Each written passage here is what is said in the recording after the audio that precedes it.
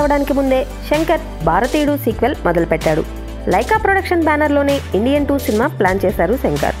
కమల్ హాసన్, శంకర్ కాంబినేషన్లో 22 ఏళ్ల క్రితం వచ్చిన ఇండియన్ సినిమా ఎలాంటి సంచలనాలు సృష్టించిందో అందరికీ తెలిసిన విషయమే.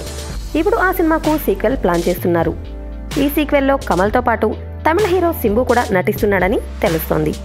మలయాళ స్టార్ దుల్కర్ సల్మాన్ కూడా నటిస్తున్నాడని తెలుస్తోంది. హీరోయిన్గా కాజల్ నటిస్తోంది. ఇక ఈ సినిమాలో తెలుగులో స్టార్ కమెడియన్ వెన్నెలా కిషోర్కు ఛాన్స్ దక్కినట్లు తెలుస్తోంది. శంకర్ సినిమాలో తెలుగు నటులను పెట్టుకోవడం విశేషం.